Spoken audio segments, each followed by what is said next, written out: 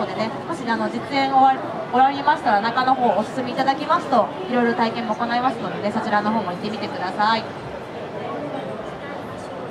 蓋を開けるなんてとても繊細な動きですので。So we're here at the Seatec, and hi. So who are you? Hi, I'm Rich Walker. I'm the managing director of the ShadowRobot company. We're one of the 3 companies that have come together to build this tactile tele-robot. So this is your robot. So I'm from Shadow, and we build the hands that are part of this robot. Then right there is from Haptex, and they are making the gloves that are measuring his hand movements. So we measure the movements of his hand and copy them across to the robot hand. How good are your hands? So the Shadow hand is as close as we can get to a human hand at the moment. Let's jump over there. So as close as you can get? The Shadow hand is as close as we can get to building a human-like hand. We have the same movements in each joint, we have the same size and range of movements, we have sensing to give us a sense of touch from SynTouch, and we have joint and position sensors and force sensors so we know where we are and how hard we're working. And what's on the tips of the fingers? Some gripping kind of material? The tips of the fingers here are a sensor from a company called SynTouch. This is the BioTac. The BioTac actually gives the robot a sense of touch that's like your sense of touch. It can feel vibration, it can feel pressure, it can sense temperature. Do you also do the one he's wearing, where there's all this sensor in his hands? So the sensor on his hands is the glove from Haptex. They're an American company, and they make an amazing glove that measures your hands, and it provides you with the feedback for what's happening to the robot. So you can feel what the robot's feeling. Nice. Haptics. So is this going to be useful for, let's say, when you send in the robot in a nuclear plant where there's some kind of issue, or on the moon? The first place we're looking at for this is putting it into dangerous, difficult, dirty places. Places where you currently have to send a person, but you don't want to. And instead you could use this kind of technology on a robot, a mobile platform, or a fixed platform to do a task that currently a human does at risk. Nice. What's the latency? Very low. Very low. When we did an experiment where we had the robot in London and the gloves in San Francisco, Really? we had about 160 milliseconds round trip. And that's okay to do what you want? That's fine for touch, because because the touch is so fast, you can feel the thing before you can see it.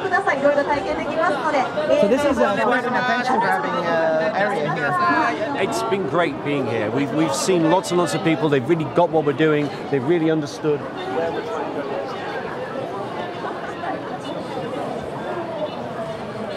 Hey, can you explain some more? How fast does it move around? So this system is designed to move at about the speed of a human, but not a human really in a hurry. It's just a kind of sensible, safe movement. We could make a robot that would move really fast, but that would be dangerous. So this is designed to align. Give me 5. Hey, that was cool. Shake hands.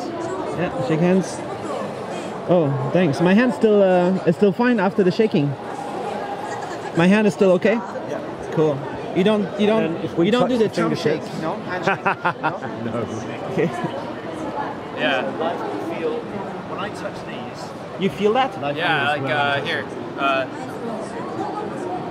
Nice. Yeah. Nice.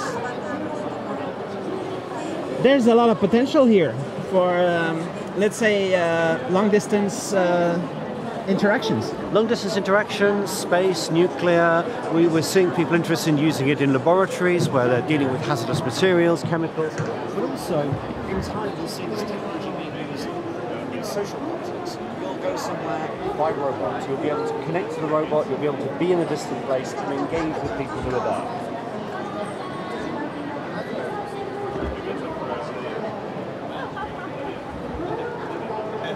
How long time does it take to become a master on this thing? Oops. Really quick to learn to use it. Basically, you put the gloves on, it's already doing what you expect it to do because it's measuring your movements and making the robot do them. You have to get used to the kind of the speed and the flow, but we've been having people pick up in 5-10 minutes and just walk in and be able to do tasks with it. Do you have many of these set up and deployed, or what's your status? This is the first time we brought together a system like this. So this is basically the public release of this system. It's never been shown in like another country yet. We took an earlier version to the Amazon Remars conference earlier this year. You might have seen some pictures of Jeff Bezos with a pair of robot hands. That was the previous version of this. But this whole system working as it is today, this is a first. Nice. Can we walk just for a couple of minutes over here? What booth are we at right now? So this is the ANA Avatar In booth. ANA, the airline, are branching out. They've seen that their job as an airline is to get people from one place to another. But why do you have to travel? If you can use an avatar, you can be somewhere else straight away. You can shake hands. The most important thing is to shake hands with the business partner. To meet people. You could do that remotely now. But to meet your family, to be with your friends, hell, even to go fishing. Let's walk around here. Hey. Sorry.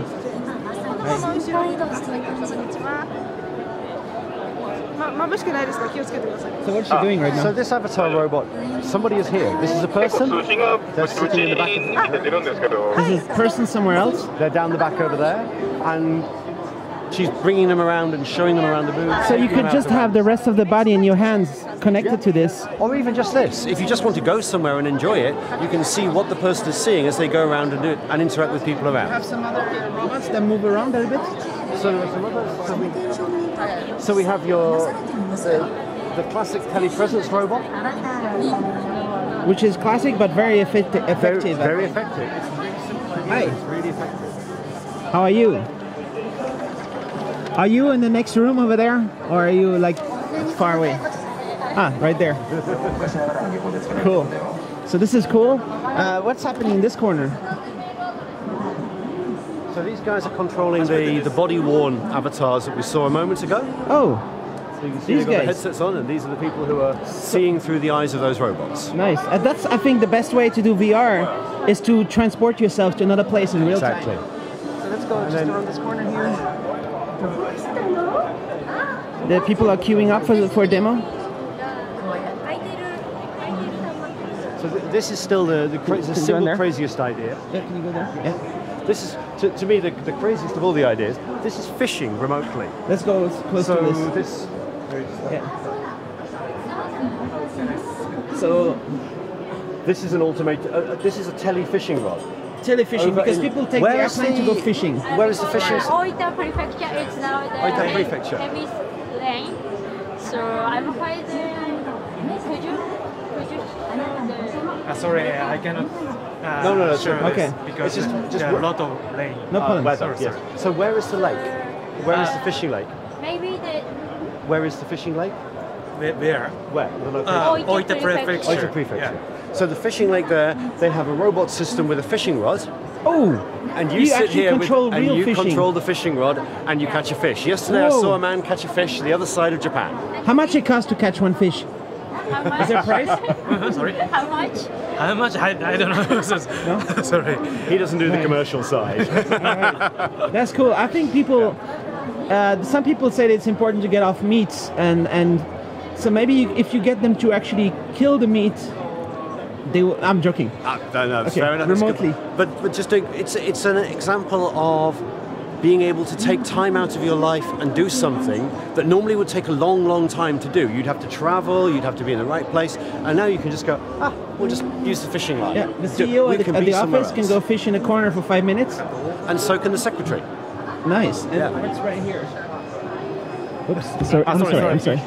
Well, we will deliver by aircraft. This is another cool looking robot. So this robot here is designed to let you walk around the forest. So it's a forest walking robot. You can walk through the countryside, you can travel around. Now that, obviously I can go and walk in the forest, but what if I can't? What if I'm stuck at home? What if I can't leave the house? I can't leave the kids? Or I'm physically unable to leave? This means it's possible for anybody to go and wander around in a nice place and enjoy the distant location. Could you add your hands here? That's some of the technology we're talking Maybe about. you could add your hands. Add better capability. Well, if you go for a walk, you may not need it. But for the future systems, yes. You'd add robot hands like ours. You'd make it possible to interact with things when you're out and about. Nice. So, it's kind of like the highlight of the Seatech, no? Because this is like the robot conference, and you're showing the most cutting-edge robots. This is the most amazing cutting-edge robotic technology, and I love the fact it's being shown by an airline who have seen the potential to create a new market, to create a new space for themselves. So when you say Jeff Bezos used your gloves, or maybe... Hey, Jeff Bezos? Yeah, so sometimes, I mean, for example, I saw 2, 3, 4 years ago, or 5 years ago, Google invested in Boston Dynamics and all kinds of stuff, but they didn't really go through with it. They kind of like gave up. Isn't it like the time for some of the big guys to just go serious into these things and just make it happen? But this is what SoftBank Robotics have done. So Boston Dynamics, who you alluded to there, are now part of SoftBank, and what they've done is they've taken those robots that we all saw the crazy parkour videos of, and they've turned them into an actual system that you can deploy, you can buy, you can have a four-legged robot running around in your factory, in your office, in your construction. So mass production? Into mass production it does, yes. Whoa, cool. So this is the point where these robots are really leaving the lab and going out into the world. 2020, we'll see more robots. 2020, the place will be full of them. How about your hands? Can we see them on the market? Yeah. Mass market? Yeah, we hope so. Where are you based? We're based in London, England. Our colleagues in the tele-robot collaboration are in California. We also work with people in Madrid, in Spain. But we work globally. We're used to working all over the place. And SoftBank's Pepper Robot was a French team. Yeah. So there's a bunch of robotics happening in Europe. Europe has the biggest civilian investment, government investment into robotics. The European Commission is putting 100 million euros a year into developing a really wide range of robotics technologies. Did you say 100? 100 million euros a year. To develop robotics in the EU? Yes. It's huge global huge investment. Lots and lots of things coming out of that. 100 million is pretty good. 100 million is pretty good. But they could get into the billions, no? Maybe there's a new commission. Maybe they should do that. Well, the next program in Europe, Horizon Europe. So Horizon 2020 is the current European R&D program. The next one will be called Horizon Europe. And they're talking about making huge investments into AI and robotics.